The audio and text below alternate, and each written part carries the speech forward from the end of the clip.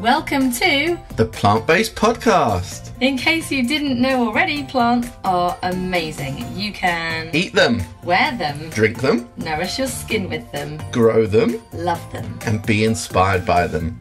So why not join us on the Plant-Based Podcast as we speak to the movers, shakers, and growers in this amazing plant world. This week's episode is all about wellbeing and one big virtual celebration of gardening on the 10th of May. Yes, it is Garden Day, supported by Candide, the app for plant lovers. And just because we are in the middle of a pandemic doesn't mean we can't get our green fingers going, because gardening has definitely not been cancelled. So it will be time to down your tools, pop on a flower crown and take time out to celebrate the positive effects of gardening. And in this podcast, you will be able to find out much more about how you can celebrate virtually, loads of ideas and tips from Michael. And at the end, I will give you some information on how to get involved on social media and where to find out some more information. So coming up, first of all, I'm going to be talking about well-being and plants and nature. Hi everyone, this podcast is hopefully going to give you all of the good gardening vibes as I talk about gardening and nature for well-being, and Michael discusses Garden Day coming up, promoting how beneficial gardening is for everyone. And as many of you will already know, gardening for well-being is at the heart of everything I do. And one reason why I do that is because I have experienced the incredible benefits that plants provide, both physically and mentally, myself, but also through working with many others to discover just how being with and understanding the natural world can literally change the way that we live. So starting with the big and beautiful planet that we live on, a planet that gives us life to every single living organism on this earth. So from animals and fish to humans to plants and, of course, viruses. Absolutely everything. And each one of us are part of that big, amazingly wonderful ecosystem that keeps our earth spinning. When you think about it, it's almost magical. And I am super pleased to see how recently in the press, in the media and at gardening shows that gardening and well-being has been headlining a little bit more. Obviously, there's been a push for it at recent gardening shows, and also during these times of uncertainty, it's this connection between humans and the planet that has been lost and for many needs to be rediscovered to allow all species on this planet to truly thrive, and for us all to be able to find some kind of balance between modern living and the natural world. And of course, that connection with our natural world has been even more important during times of lockdown and isolation. And it's been actually really heartwarming to see so many more people interested in growing their own food, enjoying the gardens. I've seen loads of posts on social media of people saying, wow, I went for a walk today and I've never seen this field, full of rapeseed, but I've lived here for 10 years, so it's really nice to see people making that connection. However, I would potentially reword connect with nature, or we often use reconnect with nature, because actually we are nature. And remembering that is what I believe is the key to truly thriving together on this planet. So there's many, many ways we can feel this wonderful relationship between us and the planet. One way is forest bathing. And we know that being amongst trees is good for our health. And don't worry, it doesn't mean that you have to go outside amongst trees in your swimming costume or your bathing suit. It just means taking a walk amongst trees for health benefits. It can ease stress and anxiety. There's some studies showing that it can actually regulate blood sugar levels for people who are non-dependent on insulin and are diabetic. We found that it's particularly good for the physiological and psychological health of children. It's very, very good for improving focus and clarity of mind. And there's just so many benefits to being amongst trees. So you probably already know that I am a big lover of hugging trees. I am a proud tree hugger. And there's evidence to show how being in contact with trees can help to bring our bodies into balance. And that's part of what earthing is all about. And it's a really great way to connect ourselves because trees work really hard to keep us alive. So I think they deserve a big hug and a thank you anyway.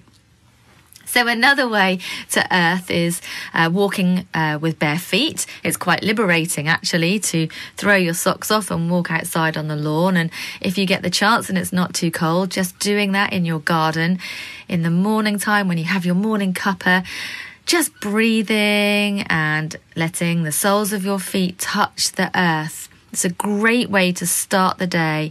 It's a great way to balance the electrons in your body. You're receiving a natural negative charge. Really very good for you. And another way, of course, is to put your hands on the ground. So if you're outside, if you're having a picnic or you're just sitting at the park, when you're allowed to do that, just put your hands down on the ground and you'll be receiving that lovely natural negative charge that the planet provides us with. So did you actually know that the planet is the equivalent of a 6 sextillion ton battery that's on constant charge by the sun, by lightning storms and by the hot core? It's a fascinating process that we really mustn't forget about, and we must maintain that connection by remembering that we are part of all of that. So even paddling in the sea is a great way to earth yourself and balance your body as well. So, of course, the other way to discover the abundance of well-being benefits that can help us and the planet thrive is, of course, gardening. And hopefully lots of you listening to this are already gardeners, and if you're not, then gardening can just provide so many benefits. So here's some great stats and facts for you, first of all. So according to a recent survey carried out by Candide, 96% of people said they felt happier when spending downtime in their gardens, with 94% stating that they wish they'd spent more time in a garden. Absolutely. I couldn't spend enough time in the garden, really. I would be there all of the time and camp out there if I could. 74% felt happier in their gardens than when watching TV. I definitely couldn't agree more with that. And the results showed the most popular ways for people to spend downtime in their gardens included sitting quietly in a favourite spot and admiring their most beautiful plants, listening to birdsong and watching the wildlife. I love that. Breathing in fresh air and the scents of the garden. Of course, fragrance can provoke many different emotions and can very much relax us. And enjoying a cuppa and a chat with others in the garden. Let's not forget, gardens are also for sharing. And having a quiet bite to eat alone. So not only are gardens for sharing, but they are also really nice for spending some time on your own and relaxing. So these survey results that were found by Candide are backed up by many studies across the world that have not only shown it's not just the aesthetics of plants, which of course can promote happiness within us, but just being in a garden can lower stress levels, it can raise our self-esteem, can ease anxiety and depression, along with other studies showing a decreased risk of cardiovascular diseases, Alzheimer's, it lowers your stroke risk, plus it can help to regulate our immune systems, it's good for our bone health. That really is just to name a few. There are so many more. And there are many reasons why these benefits can be seen and felt. As we garden, we're exposed to good bacteria in the soil, which is so great for our health and immune system. We can focus when we want to, so focusing on sowing seeds and thinning out and potting on, hardening off and planting out. That's a lovely mindful process. It gives us hope. It's also about taking time out so you can relax, but it's also about exercise so you can kind of pump it up when you get some digging going as well. It can be alone time, it can be as part of a community, and not forgetting that when we garden, we learn so much. So as a gardener, you have to be a scientist, you have to be a mathematician, you have to understand some geography. I'm sure I'm not the only one, am I, who studies the clouds or changes in the weather, and I'm constantly looking at weather apps to check whether I need to shut the greenhouse door, whether I need to bring my seeds in or not. And we, of course, can even learn a few Latin words as well. So, of course, plant names teach us about another language, the language of gardening. So let's not forget the all-important connection is with wildlife as well. So just sharing and caring for a garden where wildlife thrives is incredibly satisfying. I mean, just watching the robins, and you can even train robins to train or just make them kind of come onto your hand to feed off you. So it's about them trusting you rather than you training them. But blackbirds pottering around underneath your feet as you're digging because they're looking for the worms, and just watching the bees buzzing around the flowers that you've planted and then they're pollinating your wonderful vegetables. That whole process is just beautifully satisfying and helps us to feel the connection and what our place is on the planet as well. And gardening can give you that. So it's simply a whole bundle of goodness. So carry on enjoying your garden, everyone, or your patio or your balcony to your heart's content. And of course, even if you don't have your own space to garden, there are many ways to grow inside. So from houseplants, which help to clean the air, to microgreens, which are easy to grow and full of nutrition. And when possible, you could even join in at a local community gardening project, which is also great for socialising and learning about gardening as well. There's many things you can do inside that still help you connect with plants. Things like aquascaping, so that's landscaping underwater. So think about beautiful fish tanks, but you don't even need fish in them if you don't want. There's so much that you can do. So gardening is about being alone. It's about being with other people. It's about focusing. It's about exercising. So many benefits. So good for our well-being. So everyone, I hope that you are enjoying your garden at the moment, and I hope that this has helped you to think about your connection with everything that you do when you're outside in your garden.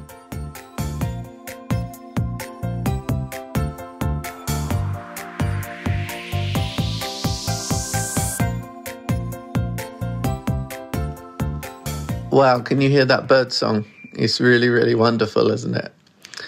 Thanks, guys. Ellen's just done a really fab intro into the concept of Garden Day. As some of you know, I'm convalescing at home because I've been in hospital very recently. Not with the dreaded C, but with kind of back issue and a bit of an infection. So you're getting a much slower version of Michael today, but that is almost a bit of a joy for some of you, I'm sure. So my involvement in the podcast today is to give you a bit more info on how you can get involved with Garden Day this year. Garden Day 2020 is looking like it's going to be one of the biggest ever virtual garden get-togethers. So there's a lot of different ways that you can get involved at home. We want you to then share those pictures on social media. If you're feeling up to making a flower crown as well, you can wear that in your pictures too. I'll be looking out on the day to see what you guys are getting up to. So I had a few ideas of what you could do. Firstly, you could get out in your own garden with members of your household, perhaps have a little picnic, little hangout, maybe identify some of those flowers that you've been meaning to identify for ages. Share your gardening skills with the other members in your household, maybe inspire them to get more engaged with the flowers that are out there. Also, balconies. You could be lucky enough to have a balcony.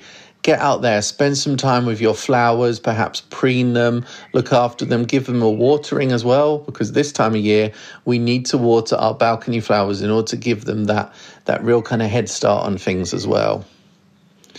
Another idea is perhaps to share garden day with your neighbours. Now, obviously at a social distance, but how about having a doorstep cup of tea with your neighbours, kind of, sharing your front gardens as well. I'm sure there's a very much more of a neighbourly feel in your local area at the moment. Maybe sit on your doorstep rather than hanging out and hiding at the back of the house. Much nicer. Or how about video calling a friend and sharing either your indoor plants, your house plants, or your garden, and giving each other a bit of a tour of your actual gardens. You could even do that as an Instagram live and do that as a split screen. Or you could simply hang out with your houseplants indoors. And actually, come this Sunday, that's what I will be doing myself. So I'll be making sure they're all topped up with water, taking off the yellow leaves, maybe even singing them a bit of a song as well. And I'll actually be holding a bit of a houseplant party on my Instagram. So if you look on my Instagram live at about 11 a.m. on Garden Day, on the Sunday, I will be holding a bit of a houseplant party. And I'll be wearing a flower crown myself, but a very new style of flower crown. So tune in on the day and you'll see what I'm up to. But we've mentioned flower crowns a bit, and they are really an integral part of Garden Day.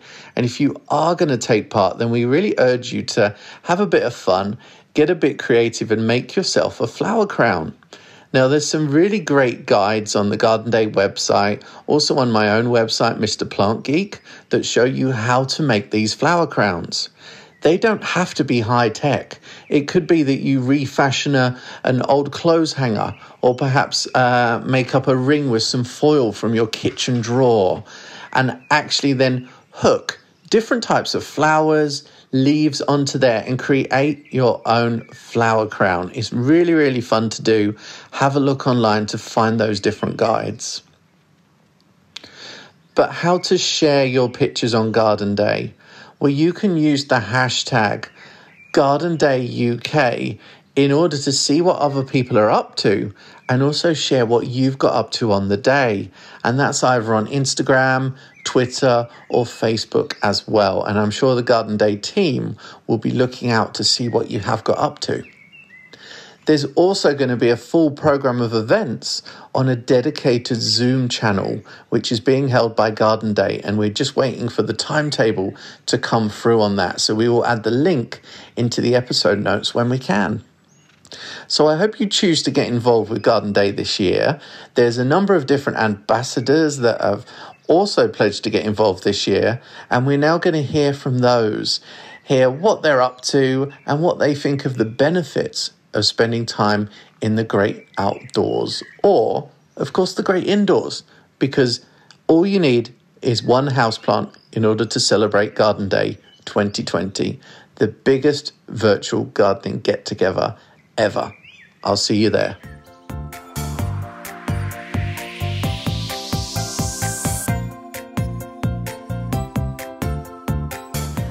I'm Marianne. And I'm Camilla.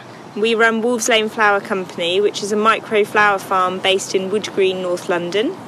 We farm on about a third of an acre outside. Collectively, we've kind of got a series of plots that we've managed to turn into space for cultivating flowers, and we have a 40-metre glass house. So we both grew up having families that loved gardening and being outside. Although both of us left university and went to work in production. I worked in theatre, Camilla worked in fashion, so we had very desk-based jobs, but about 3 years ago took the plunge and began our small business.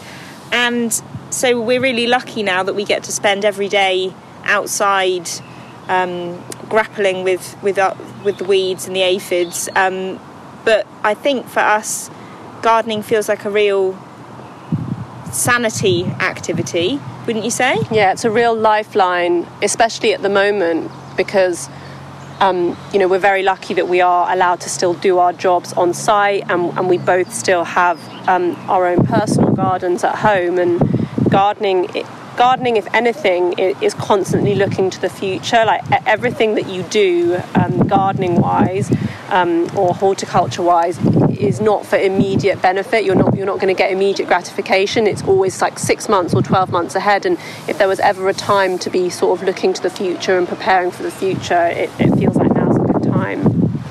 I think also it's a great time to just be tidying up your garden. It's easy to sit inside and look out and think it all looks like a total mess, but even spending half an hour of just tidying up the lines of where your beds are, cutting things back, making things look just spruced up and giving everything a spring clean just can immediately make such a big difference. I've just done that in my own garden, which is a north-facing tiny little rectangle. It doesn't get very much light, but I've just remulched where the path is and weeded round the patio and in all the paving cracks, and it's just made it look 100% better, and now I actually like sitting outside. So obviously Garden Day is coming up on the 10th of May. We were going to have a very big celebration on site, a community facing free event for people that live in our neighbourhood, which was going to be great, but hopefully we'll be doing that later on in the year. But we'll be doing things in our own gardens, in our own allotments, and we'd really invite you guys to join. Obviously Garden Day is all about downing tools, really enjoying any outdoor space you've got. If you haven't got a garden, it's fine. I used to live in a flat where I only had window boxes, and they still brought me a lot of joy. But we will probably be doing something virtual. Yes, I think we'll probably do a Zoom call or a Skype with family. My parents have been brilliant. They have a lovely garden, and we've been doing kind of virtual walks because I can't go and visit them at the moment. They've been walking down the garden and showing me everything that's growing. So we'll definitely do that again. And I think for us, it's a funny time this year, because actually if we had been organising our event for Garden Day, we probably would have had very little opportunity to literally down tools, because we would have been so busy organising the event. So actually for us this year, it is a real moment to take a pause in the season. This is a really busy time of year for gardening. You're kind of battling against loads of weeds coming up. Everything is beginning to grow like mad, and it's really easy to just be in the garden and constantly be working all the time. But Garden Day is a brilliant point in the year to sit down and just take stock and enjoy the garden as it looks at that time, because there's always something nice and beautiful to enjoy in the garden. So we'd encourage everyone to sit down and just call up friends and family and see what they're doing for Garden Day. The amazing thing about gardening is that the job list is never done. There's always something to do, so you might as well take one day just to relax, eat cake, have a cup of tea or a glass of wine, make a flower crown if you like, and just really enjoy your garden, your outdoor space, and connect with your friends and loved ones.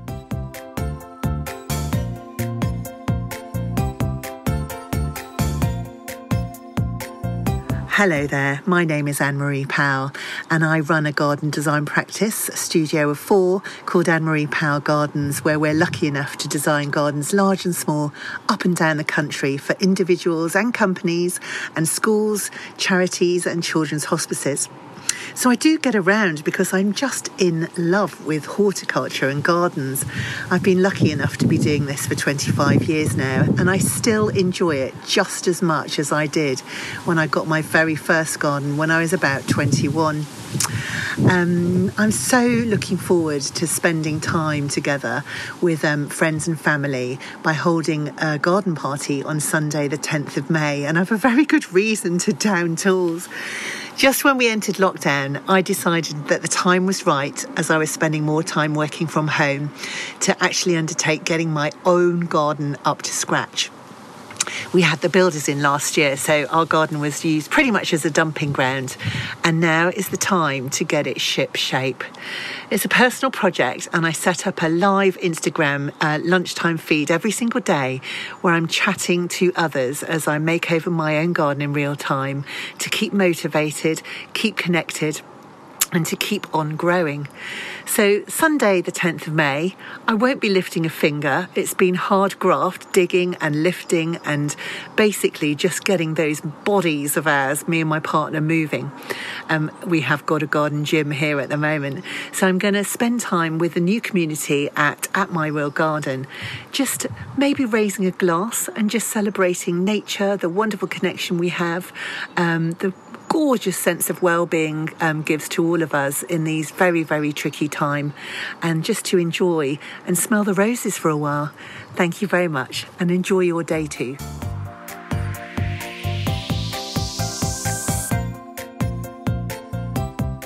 Hello, I'm Jonathan Moseley, and I'm known as a floral designer, or to many people, a florist. And my job really is being creative with flowers, travelling around the country, presenting demonstrations, talks, and doing large-scale floral installations at many of the UK's leading shows. For me, my garden is a working environment, and I use it to grow many special flowers and plants that I can then cut and get creative with afterwards. Nature and floristry and gardening, to me, they're all interlinked, intertwined, and they offer countless forms of inspiration. Garden Day on Sunday the 10th of May will be a luxurious day for me because I intend to relax and actually enjoy the garden rather than be working out there in it. Always, there's a job to do if you have a garden, and in a working environment, of course, you have to keep on top of it so it provides those countless flowers and pieces of foliage. But during Garden Day, I want to escape to a secluded corner, read a book under the shade of a tree when hopefully it will be sunshiny, or alternatively, enjoy a glass of wine and a few nibbles, and perhaps soak up the sun if it is there to be enjoyed. I enjoy just looking at the garden, watching the birds fluttering in the trees, hearing their different tweets and sounds, looking at nature that's around the garden, because my garden is not just my space, it's there to share with everybody and everything. Sadly, this year we'll be isolated on Garden Day and we'll have to share it all virtually. So I want to invite my friends and family into the garden with me via social media links and current technology so they too can share the beauty of the plants and the flowers that are around us. It's a proven fact that being in the garden offers a serenity and a calmness, and being around green plants or flowering plants, it's good for our well-being, and it certainly reduces stress levels. I only have to walk into the garden and I feel all the pressures of work and all the anxiety just instantly disappear and move away. So being in the garden, it's good for us, it's beneficial for us. And if you don't have a garden, then it doesn't matter. Be in any pleasant space that's outdoors, any green space, be on your balcony, be on your roof terrace, sit on your doorstep and have a few plant pots around you, or certainly be indoors surrounded by some of the amazing houseplants that are out there. Just being next to any form of living, growing piece of plant material is going to make you feel so much better. So enjoy Garden Day, celebrate, put on a flower crown, make something wild and wacky and creative. Wearing flowers makes people smile, so put a smile on everybody's face on Sunday the 10th of May during Garden Day.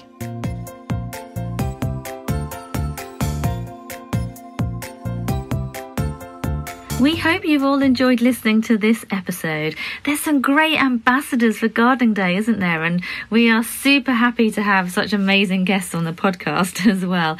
You know, gardening has always been, but perhaps even more so now, a way to celebrate, a way to connect and enjoy the world of plants. So this Garden Day may be different to usual, but let's all pull together and make it the biggest virtual Garden Day of all time. And to do that, Candide, who are supporting Garden Day, the app for plant lovers, are asking us all to share what we are doing in the run-up to Garden Day and on Garden Day on social media. So you can find out more by visiting gardenday.co.uk/get involved. You can follow at Garden Day UK on Facebook, Instagram, Twitter and Candide, and share your Garden Day celebrations on social media using hashtag Garden Day UK. We hope you have an amazing Garden Day. We can't wait to see what you've been up to, and Michael and I will most definitely be wearing our flower crowns.